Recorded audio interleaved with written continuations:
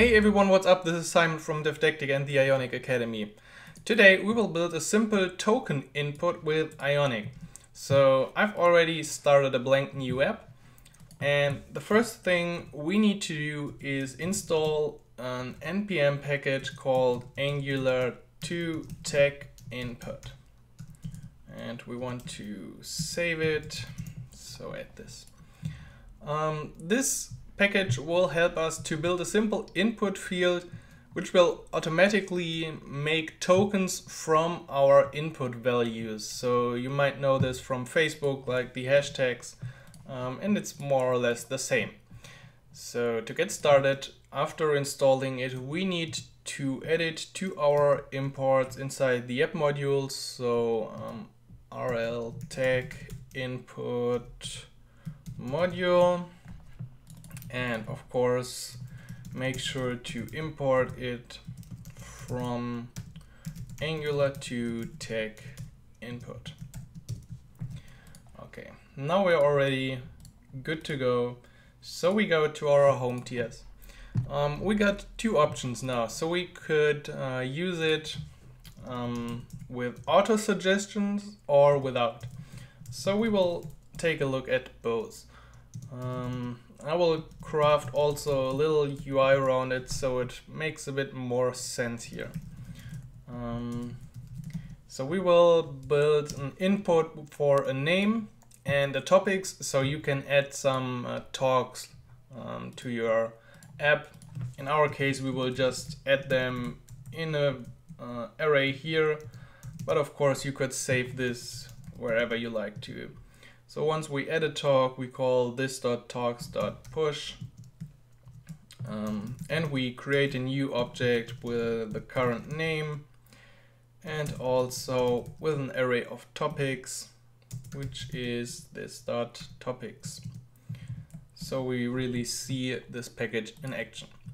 We will go to auto suggestions later. So for now, let's go to our home HTML and call it my talks, and we can remove most of this here.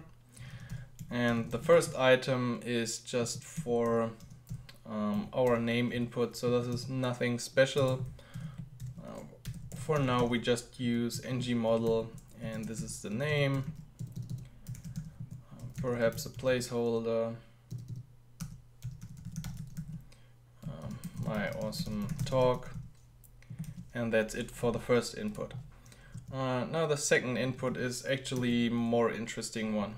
So here we use the package we installed, which is rl tag input.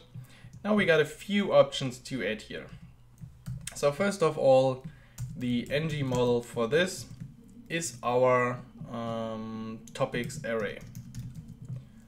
Perhaps we can close this and open it side by side so you see our variables as well. Okay, so we got the topics array, which will be filled from our input field.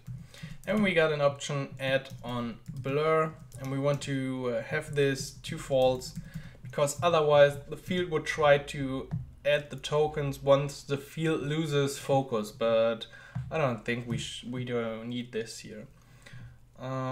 Perhaps also a placeholder like topics, and that's already everything here, and we close it.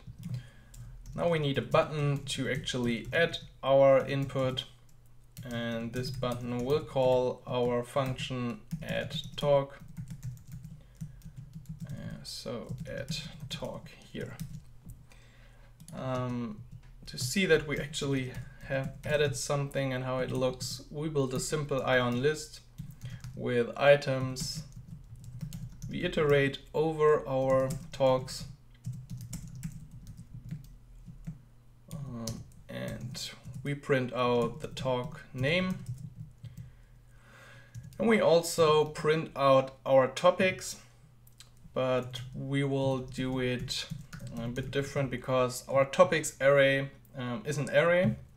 So we join all the elements of the array, just divided by a simple space. Okay, ion list, and we're good to go. So let's see how our app looks like. Nothing really fancy here. So Simon's Ionic talk perhaps. If we now go to topics and let's say we add hashtag Ionic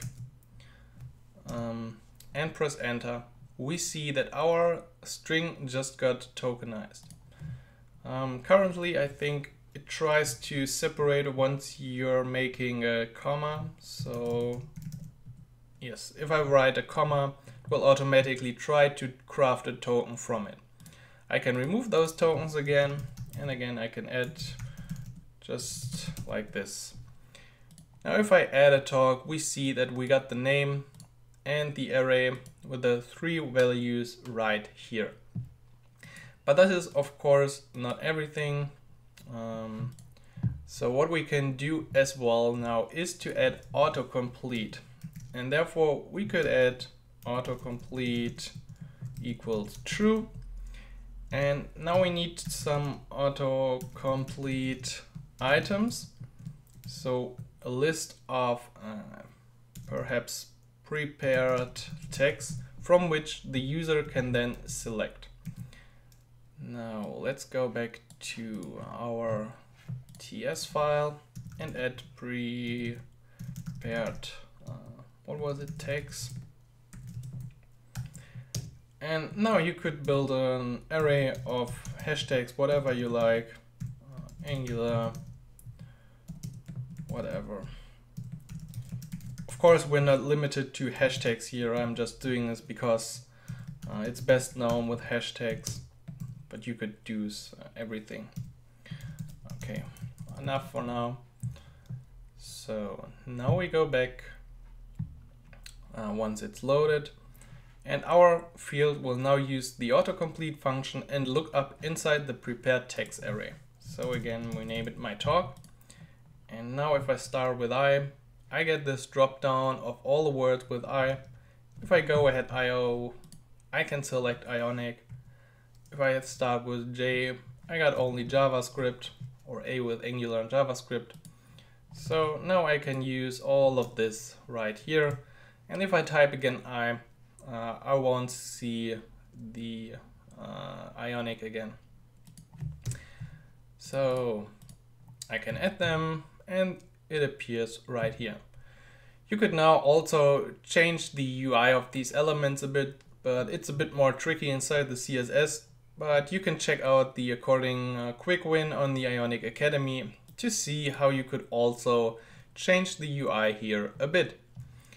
Okay, I hope you enjoyed this short quick win.